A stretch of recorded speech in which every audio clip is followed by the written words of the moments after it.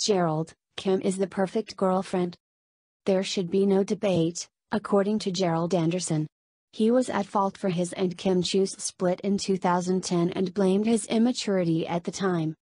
That's why when he was asked to give love advice to his Ikaw Lang Iibigin co-star during their joint interview on Tonight with Boy Abunda on Friday, he couldn't think of an answer, and just described his former girlfriend as perfect.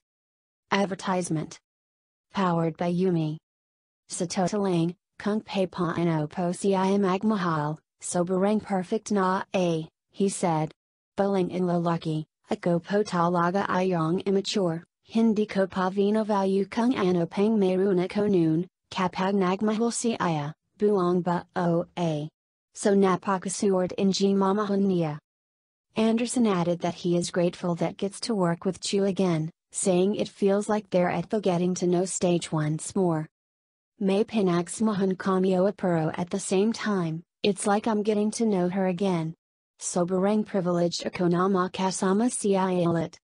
The two are top billing the upcoming Ikaw Lang Iibigin, which will start airing on Monday before its showtime.